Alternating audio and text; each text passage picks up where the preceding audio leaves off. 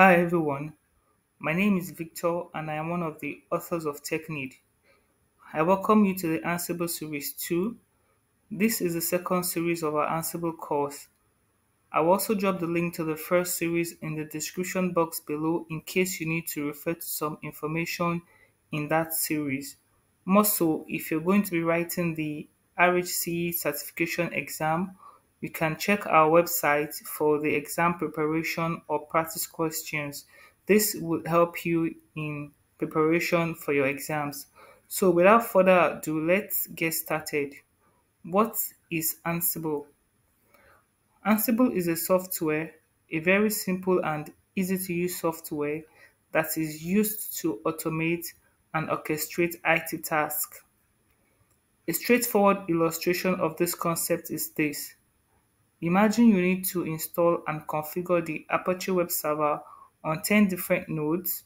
By the use of Ansible, you can automate this process across all 10 nodes simultaneously, and this eliminates the need to manually install and configure Apache on each node one at a time, streamlining the deployment process and saving considerable time and effort.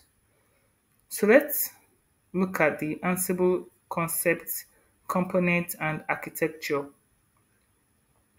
In this section, we will talk about components such as controller, manage nodes, inventories, plugin, module, playbook, and haddock. The Ansible architecture is similar to a server client-based system. To use Ansible, there must be two types of machines. One machine is the Ansible control node, also known as the controller, while the other machine is the manage node. And of course, there can be more than one manage nodes in the Ansible architecture. The controller is the node the Ansible software will be installed on, while the managed node or nodes are the nodes that will be managed by the controller. The managed nodes needs to be stored in a repository called inventory or Ansible inventories.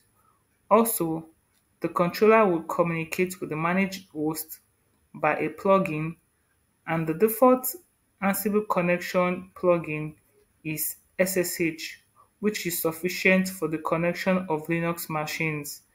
This makes Ansible simple yet powerful because we don't need an agent for the communication between the controller and the managed nodes. For you to be able to automate or orchestrate your IT task, the module or Ansible module is needed, and Ansible module are small units of Python code. Also, there are hundreds of Ansible modules, and the Ansible module can only be executed by a tool or component called playbook or haddock tool as well. Yeah.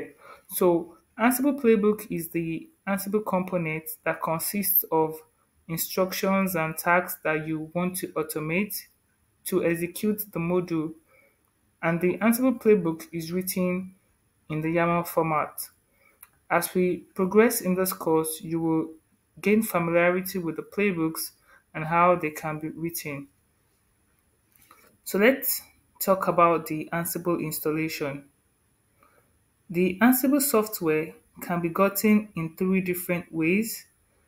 It can be gotten as one, as part of the package shipped with the Red Hat Enterprise Linux starting from RHEL 9 in the upstream repository. It can also be gotten from the upstream community. And thirdly, the Ansible software can be gotten as Red Hat Ansible Automation Platform products. Getting Ansible by this method is recommended for production environments because you will get full support from Red Hat. You will also be able to download Ansible and its important tool from the Red Hat repository directly. Before we install Ansible, let's discuss some other Ansible important tools or packages, one of which is the Ansible Content Navigator. The Ansible Content Navigator, also known as the Ansible Navigator, is used to develop, test, and run Ansible playbooks. This tool replaces the Ansible Playbook tool and other command line tools such as Ansible Config, Ansible Inventory, and etc.